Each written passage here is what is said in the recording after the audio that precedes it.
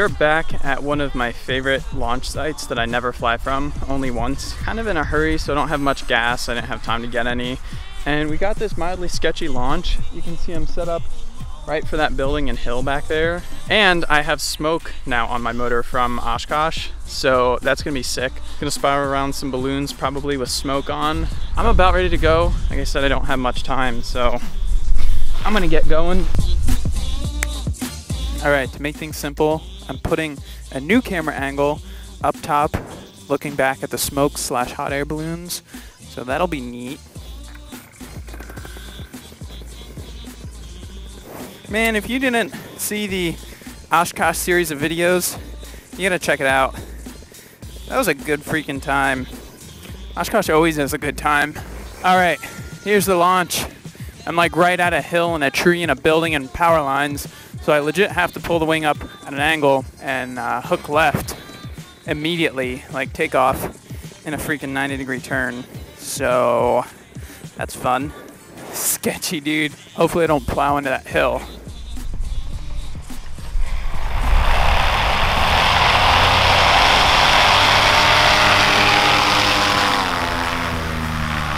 Just like a butternut squash. Not much room for error there, but that's how you do it. You just gotta send it. Then you just climb out a little bit and it opens up to this beautiful view. All right, so right over this ridge is where the Balloon Fest is being held, and I see the first balloon being inflated right now. I'm into the wind right now, so that means the balloons are gonna launch and come right over the hill directly at the school I launched from. So that's good. Like I said, I only have a little bit of gas. I've got 5 liters, which technically is good enough for an hour and 15 minutes, and that's draining the tank. So I'm gonna keep an eye on that. I'll tell you guys a quick story on the way over. So last year, I did this exact same flight, launched from that same school, and flew around the balloons. And I've done it years prior also. I've even launched, actually I launched 2 years in a row from that field. Last year, I didn't have time to go there and get through the crowd and set up my gear and everything, so I just made it easy and launched from that school. Anyways, I get over here, I fly around the balloons, have an awesome time, go back, land, and then I get a phone call that they reported me to the FAA. And I'm like, but what did I do? I've done this many years, and that year was no different, except I launched from a different field. Well, apparently the people in control, they have a waiver for the Balloon Fest, and they thought the waiver controlled the airspace around the Balloon Fest. But in reality, there is no NOTAM, there is no TFR. It's just a Balloon Fest, and the waiver covers the launch site. So they thought I breached their airspace or something. I called up the FAA a few days after. Once again, they were super helpful. They read through all the FARs with me, and they're like, no, you didn't do anything wrong. You're totally good. Don't worry about it. So I was like, thanks, dude. Rock on, mate. So hopefully this year there is no problems. I don't know if I want to do a little acro into this field. I think that would be fun.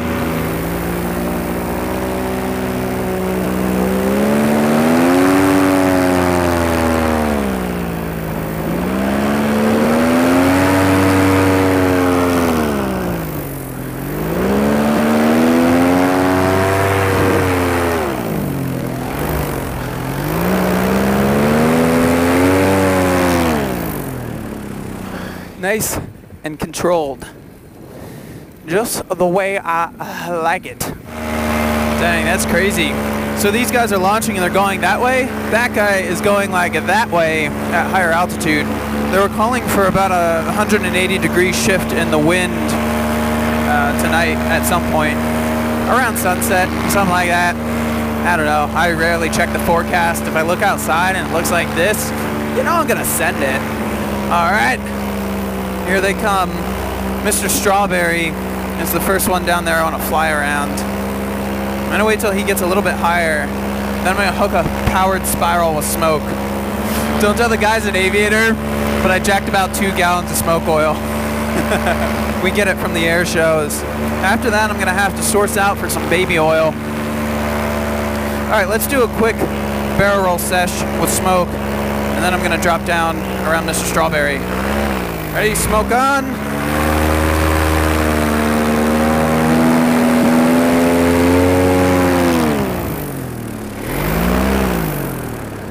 Smoke off. Mr. Strawberry.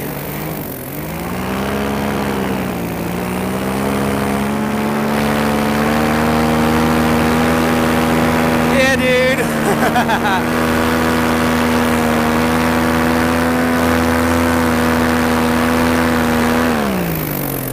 Woo!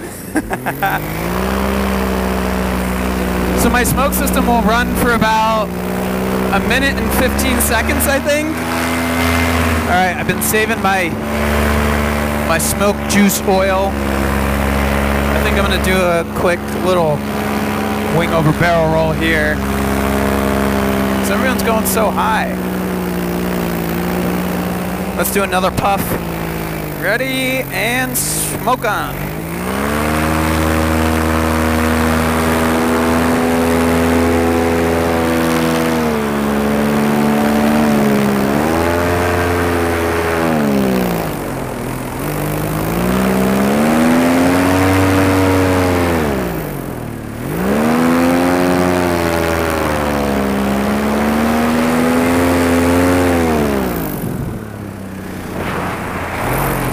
She's still burning out excess. I got my button off. She's still going. The wind is so variable. Those guys are going that way. He dropped down. He's skirting down the hill again. I still have a plume of smoke there, and it goes over there. That's hilarious, dude. I know these two guys right here. I'm thinking I'll do another spiral with the smoke on. I gotta start turning it off sooner because it must load up a little bit and it burns out the excess for like another 20-30 seconds. So if I hit it and then account for that and turn it off early, I should be able to conserve some smoke oil.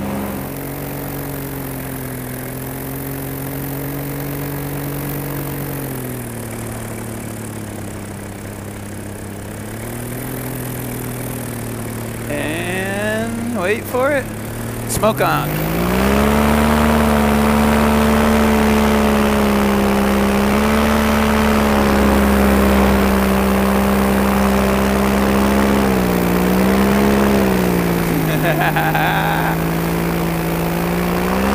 And smoke off.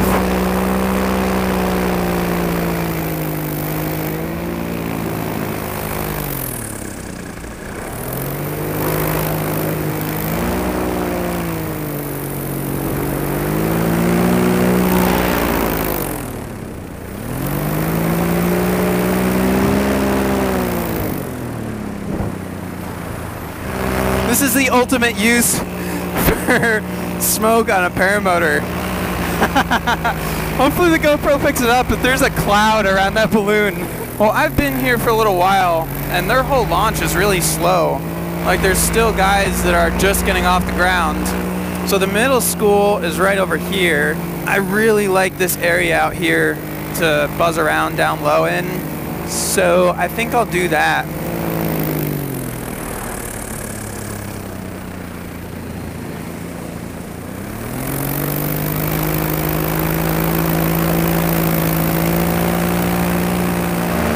That's an epic shot.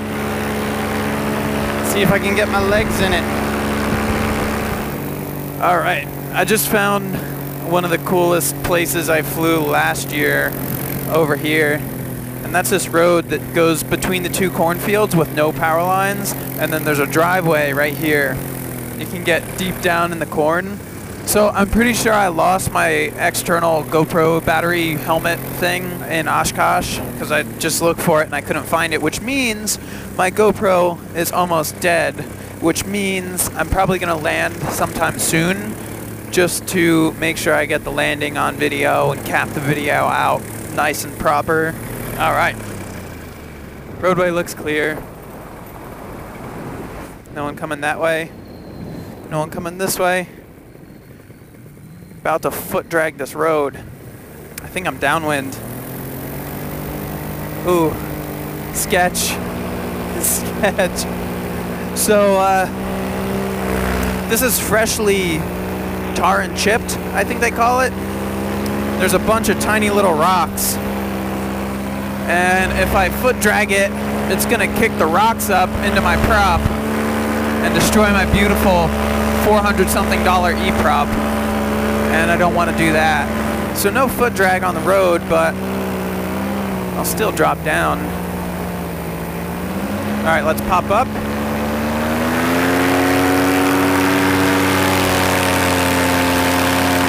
And let's go down this driveway.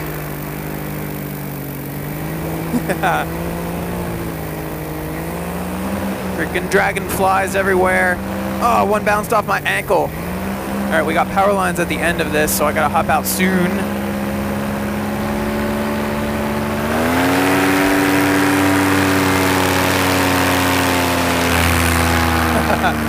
Isn't that a crazy change of perspective?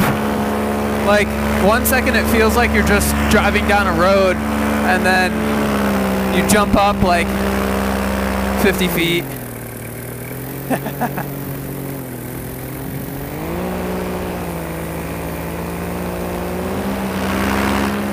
Lines are dangerously close to the tops of the corn stalks. All right, freaking rocket ship launch in 3, 2, 1.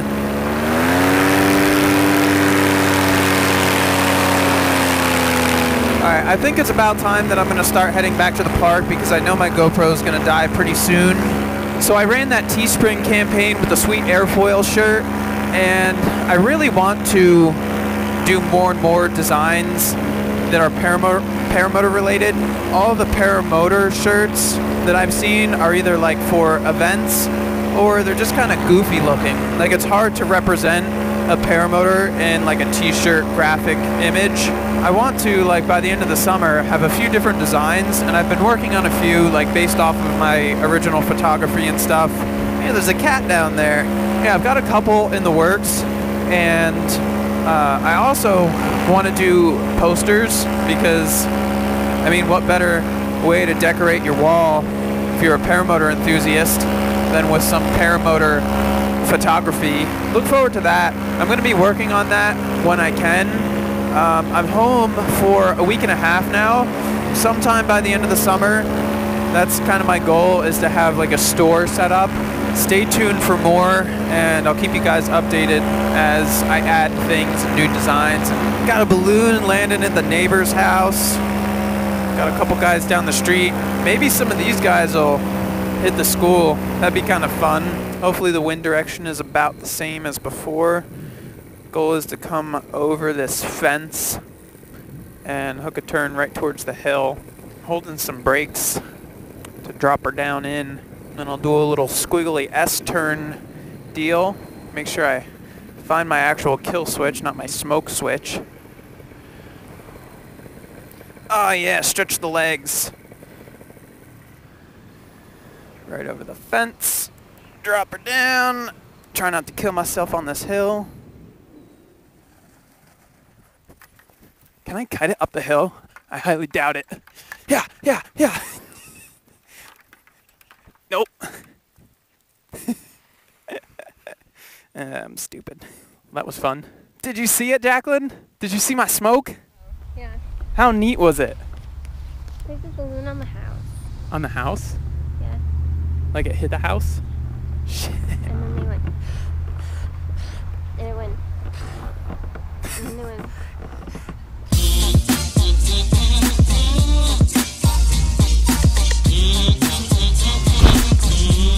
Check out my stained shirt. Well, that was a fantastic flight. Hot air balloons, smoke.